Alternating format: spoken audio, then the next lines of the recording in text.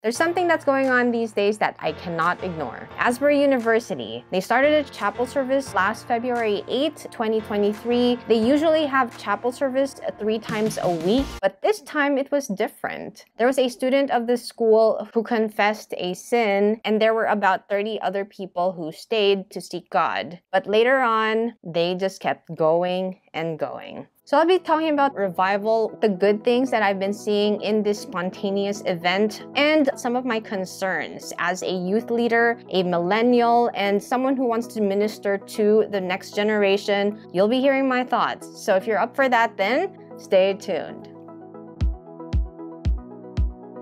Hello friends and family, I'm Hannah, and if you're new here, this channel aims to encourage the next generation to take in God's word and live it out in today's culture. And if that's what you're looking for, consider subscribing. So I live in the West Coast, and thanks to a few people that have been live streaming the event, shout out to you guys. I've been joining online, worshiping along, and also observing. And right now, at this moment of filming, they are still going on. Let's talk a little bit about revival. My source is Pastor Greg Laurie, and he says that revival is refreshment. It's the restoration of something that has once been. It's when God's people come back to life again. Notice that it says God's people. So revival is actually for the believers. The word for the non-believers is actually spiritual awakening. An illustration that Pastor Greg used in talking about revival was the life of Jonah. Jonah was called by God to minister to the people of Nineveh and to warn them that if they are not going to repent of their sins, if they're not going to change, their city is going to be destroyed. So the thing about Jonah is that he didn't want to do it. Jonah had this hatred toward the people of Nineveh. So he went the opposite way. But while he was on his way there were a lot of challenges. Fast forward, he was eaten by this big fish. And during that time he was inside there, he had a revival. He was spit out by the big fish, and he went on and did the calling that God had for him. And because of that, they had a spiritual awakening. Now, going back to what's been happening in Asbury University, my first reaction was that it was awesome. I have a passion for the next generation. I actually remember the first time that I witnessed this, even just online, and seeing that happening all together in fellowship, people praying for each other. I just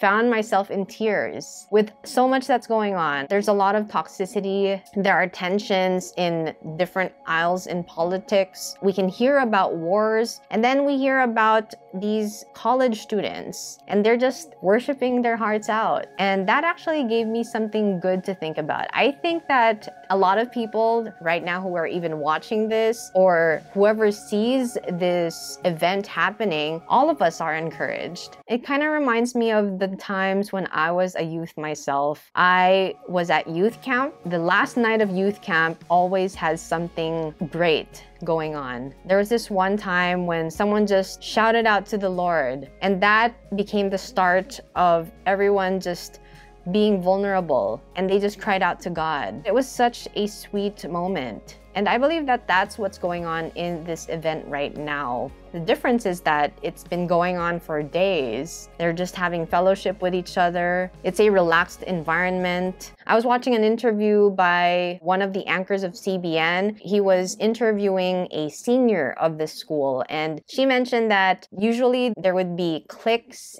within the group because it is college. But this time around, people were just saying, "Hey, how are you doing?" Some people would usually just say, "I'm fine." But this time, they were like, "No, really, how are you doing?" People were just being real. Another thing I noticed about this senior was that she was humble to say that you're invited to come, but you can worship God wherever you are. And I'm glad that she gave that reminder. You don't have to be in their chapel so that they could feel the presence of God. And that's a really important thing. I'm glad that she got that in check. So there was some preaching, there was some scripture reading, there were testimonies, people praying for each other, and then there was a lot of worshiping in song. Most of the songs that they've been playing were actually the Christian contemporary songs. I did see in the videos that there were adults involved, so there is guidance that's going on here. Another good thing that I saw was that I heard that there were some certain groups that are not really sound in their teaching. They went there and they talked to the leaders of the school, but these leaders actually rejected them from speaking on the platform. So I think that was a really good thing. And I do believe that the Holy Spirit is working right now.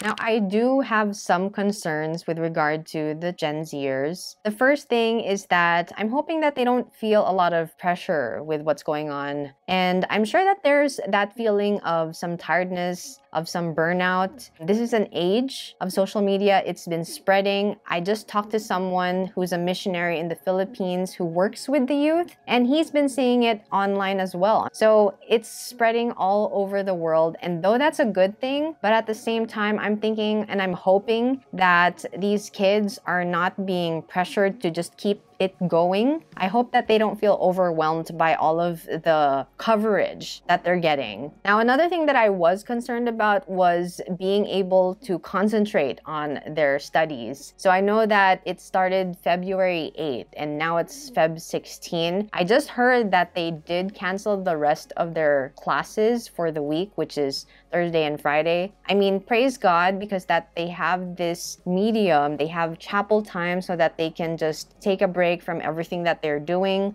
But then while they're in their classes, I was wondering if they were getting distracted, if they were able to concentrate during their classes. So that's another thing that I was concerned about. And I hope that there won't be too many cancellations for too long. I mean, I'm a teacher myself. I understand how precious each day is. I know that we can be a good testimony, a good role model for people who are not Christians, is how we do our roles in this world. We can be good students, good stewards of what we have. And I think that that's important to do too. There's a time to worship God. There's a time to do our responsibilities. And so there has to be that balance as well, I believe. We have to do things and be responsible with what we have to do. Another thing that I'm concerned about is the long-lasting effect. I've been a camper myself for many years. One thing that I observe is that after the first few days of youth camp,